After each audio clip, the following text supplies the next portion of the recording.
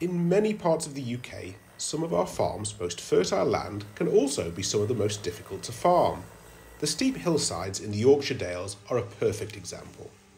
The innovative team at JSR Farms Ltd in Driffield, East Yorkshire, wanted to know if the XAG drones could be used to help them improve the productivity of some of their steepest grazing pastures.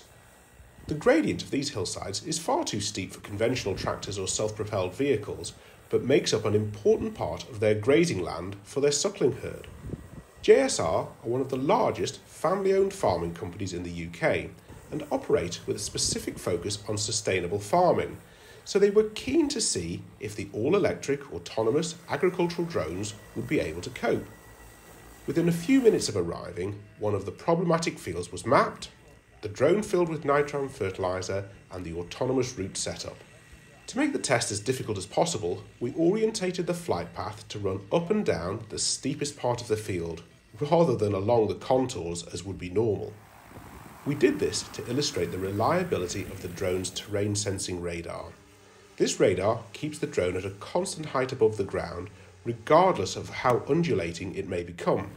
Once the route was set, we hit the go button and the drone went to work. In this case, we were applying 95 kilos of fertiliser per hectare, flying at 3 metres above the ground with a 4 metre spread width.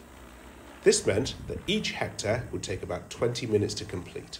As you can see, the drone made easy work of the steep hillsides, but most importantly, the work was done safely from a comfortable vantage point overlooking the Dales. While a single drone may not compete with the coverage of a typical self-propelled spreader over flat ground, when the going gets rough, the drone is a clear winner.